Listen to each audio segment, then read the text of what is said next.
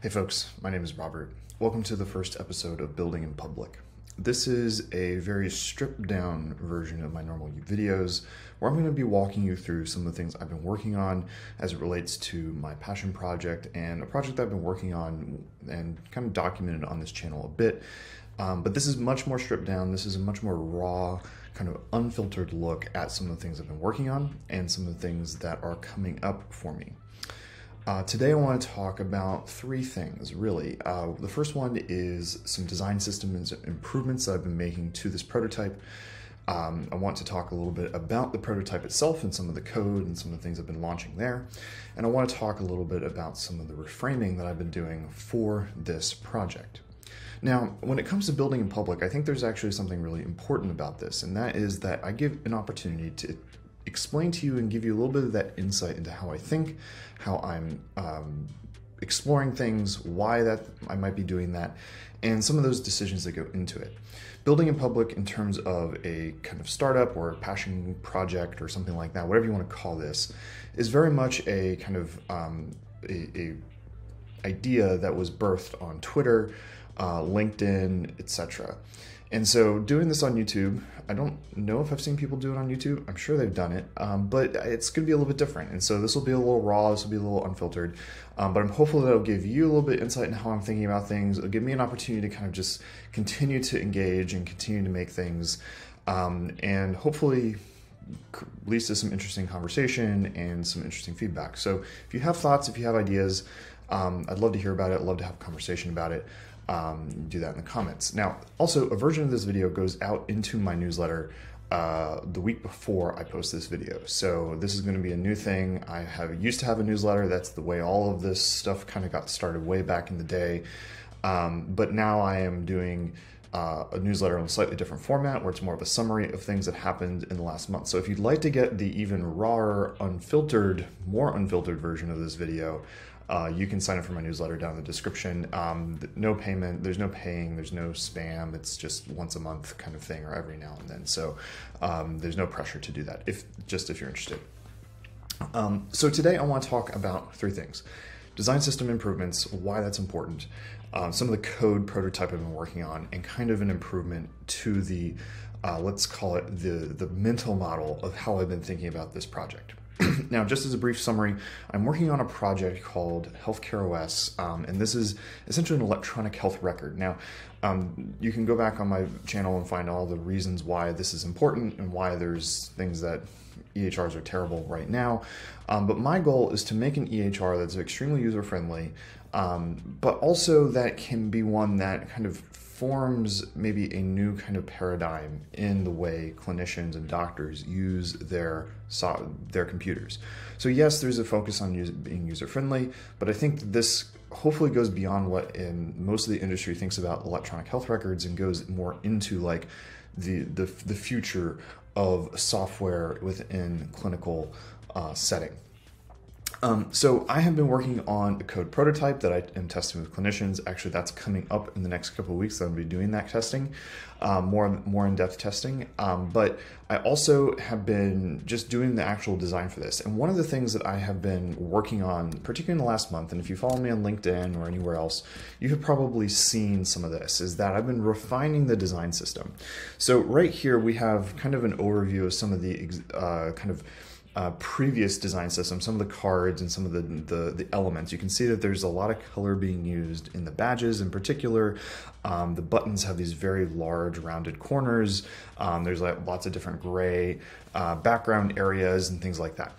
Now, I wouldn't look at this and say it's bad, but I definitely felt like there was a lot to be improved here and kind of refined. And so last month, I just kind of got this really strong itch to kind of go in and refine it. And more importantly, to create a lot more consistency and cohesion between different elements. So for instance, here you can see in the medication list versus the actual medication detail, we actually have two different ways of displaying like sections of content or lists of things. And you can even see that versus like this lipid panel kind of illustration card, even like this previous appointment where we're kind of writing out a bunch of text. There's just a lot of different styles, a lot of different font sizes, a lot of different font colors. And again, these badges and kind of use of color kind of really stands in your face and is a little distracting, a little bit overwhelming. So I really wanted to come in and kind of simplify this and kind of make it a little bit more cohesive. So here's kind of the, I guess you might say, the big overview kind of vision of how this is different. So from the left to the right, we have kind of this new system, right? And there's a little bit here that I'm going to gloss over simply because there's some like changes to the actual information architecture that I made as well that made some of this information redundant. So like you can see, I removed the name and the time from the header. It's just now and then the type of appointment. But you can see that I actually simplified the use of color. So we're just pulling out color into little small areas like an indicator dot or in the icon for you know, the appointment type or into the button itself. I've also simplified the way these lists work. So we now are I'm using wells here to kind of represent these lists or these kind of areas of interest. And then the items themselves. So this, you know, right here, you know, you actually have this item is exactly the same as the items that make their way into the rest of the system as well as, you know, simplifying some of the roundedness. I can tighten that up a little bit, made some of the text a little bit smaller, and kind of made all of the font sizes and font weights the same. I think the maximum size throughout the new system is like 16 pixels or 1 rem. Everything else is just smaller, and I think that's a requirement of a system like this because there is so much information we have to cram on the screen, but it also just helps to create a consistent level of hierarchy throughout the system. So you can see here that this is just a kind of a smattering of the options and kind of the redesign. So even like here, like with this medication list, this is actually the same list that you can see that's being used in this kind of lipid panel list. And it's the same styling that's being used in the sections on the medication detail itself. So the medication detail has the same font size, font color, font weight. It's just that some of them are collapsible and some of them aren't, basically, is the main difference. Even with the color in the badges, we're just calling out just a very small hit of color to draw the eye into a more important piece of information. And actually here with this medication list, we could probably just remove these indicator dots altogether. It's just, again, a continual improvement that I'm thinking about here to, again, kind of make it so there's not as much that the user has to look at and it's not as much they have to understand. Now, the important thing about this is that this design system helps me build it much more quickly. I can build it in the prototype. We're going to get to that in just a moment. But it also, I think, makes a consistent experience. This application is going to be extremely complex and there's going to be a lot of iterations of every single page. Having a consistent, simple design system is going to help me focus on solving the problems of what needs to be done rather than what it needs to look like. And so as I've been working on this and I've kind of refined a lot of the main pages of this prototype from what they were, this has helped me really kind of think about how to focus less on the visuals and the kind of what it looks like and more on the problem solving and more on the actual functionality that needs to be built. Now, this is a design system though, so like it's supposed to be fluid and it's supposed to grow, it's supposed to kind of adapt. So as I work on things or as I do new things, that will certainly become a part of this. There is going to be a system or time when I do need to actually think about, okay, what do I need to add? What do I need to change? And as I get there, having a base system that's a lot simpler than it was will make that easier. And having a lot of these kind of preset components that are very consistent throughout is going to make that easier to build and iterate on, particularly when it comes to code. Because, and we'll transition this right now, code is the thing that really makes a difference. And so right here, this is in my browser. You can see this is a code prototype. Now this is a new kind of dashboard experience that I've designed. I am going to make a more polished YouTube video about this at some point in the future, just how I did this, why I did it this way, etc. But you can see here that this is all code. So this is slightly interactive. You can hover over things. Now, not a lot of it's functional. This prototype is not all the way 100% functional. It's more to give an idea of like what this thing can be. But you can see that there is a little bit more interactivity here. And this helps, I think, a little bit more to give someone a more convincing understanding of what it is that they're going to be using. When you look at just basic static designs, it's much harder to, I think, imagine that for a user. And so being able to send them a link and have them pull this up into their browser on their computer, and then they can move their mouse around, they can interact with it, they can drag their window around, that gives them a much more realistic kind of immersive experience into what it is. So a couple of things that I've been doing this week or this month on this kind of prototype, I've been adding a lot of, I did this new design system, I implemented this new Launchpad page.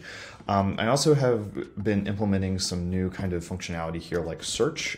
This is a new thing I'm pretty excited about, where I can kind of fill in different pieces of the search experience. And this is something that, you know, is universally available. And so these are just the quick little things that make it easier for a physician or doctor, whoever it is, to get in and do the things they need to do. They don't have to spend a lot of time navigating between screens. Even this kind of quick actions menu the idea here is that when you click, let's say, new space or new patient, that you have, very similar to the search, that you have this kind of inline on the page, in context thing that pops up, and that you can complete your kind of flow there without leaving and going to another area. And I'm going to talk about why that's important in just a minute, but just very briefly, if we have a physician who starts their own practice, frequently in the very beginning, they're the ones doing everything.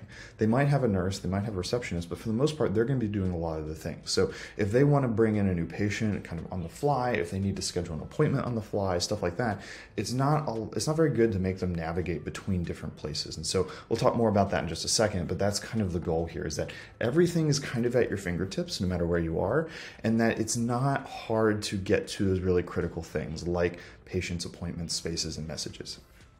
Now, you can get in here and there's a link to this in the description, so you're welcome to click around and play with this.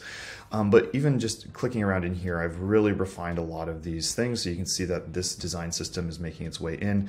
I'm running into a little bit of an issue here with some of the badging. I refactored how I did some of this with the help of ChatGPT, actually. I refactored how I'm pulling in variants for all my components. If you're interested in that at some point in the future, please let me know. It was actually really helpful because I do have so many different variants of all these badges. You can see there's lots of badge colors, there's lots of button colors, space colors. All these things are very consistent and they all use the same colors. And I was like, I'm tired of defining this everywhere, so I refactored that. So I'm having a little bit of issue, kind of some of the complete refactor didn't make its way in here. But you can see here that, you know, again, like this consistent design system is being pulled in. Everything is pretty much the same. Again, there are slight variations here or there, but it all feels very cohesive. You know, I haven't actually filled in some of these things yet, but that's kind of on the roadmap on the to-do list here. But again, you know, it's just kind of making some of these things very, very simple, very easy to understand. You know, if there's a history of this medication, maybe I don't need to see that all the time, right? I just need to see when it was updated. Maybe I need to see the full detail list, which would, you know, look more like this. Again, more complex component that I haven't designed and built yet, but that's coming soon. And you can see here that even within this system right here, like this is kind of a new way of me kind of creating some information architecture to help anchor the user into where they are. This did not used to exist. And now if you were to go into like the note taking, you still have that context, and that's a consistency thing that's being maintained throughout. This is something that I'm going to do a much deeper video on, much deeper dive on, but you can see that I'm kind of working on how to make documentation a little bit faster and easier. This is very old designs, very old implementation, so I probably won't do much with this in the future, or I'll probably rethink this completely actually. But it's something that I'm thinking about. Also, this patient kind of sidebar is a new thing. And so a lot of this for me has just been figuring out how to actually build these things in a way that is that makes sense. Even just last night, adding in some of these things like this kind of stepper wizard for you know, someone to do an intake on a patient and things like that. So this is where things are at with the code prototype. Like I said, I'm going to be testing this with some users here in the next couple weeks. Very excited to get their feedback and their thoughts. So the last thing that I want to just kind of briefly discuss here is the idea of what this actual product is and like how to think about this. There are a lot of incumbents in this industry. So the biggest ones, Epic, Cerner, and Athena, have a pretty good hold on the market at kind of at the top end. So most big hospital systems in the US and around the world really are using Epic. The VA is using Cerner in different places. A lot of kind of mid-level or mid-size multi-specialty groups use Athena. And so there's kind of this very strict hold within these companies and for these companies. And a lot of clinicians that I talk to often refer to these companies. So like these are the common ones that I hear about. Occasionally I hear about some of the smaller ones that are specialty specific or free or something like that. But for the most part, most physicians, particularly if they're working in a health system, have experience working with and using Cerner, Athena, or Epic.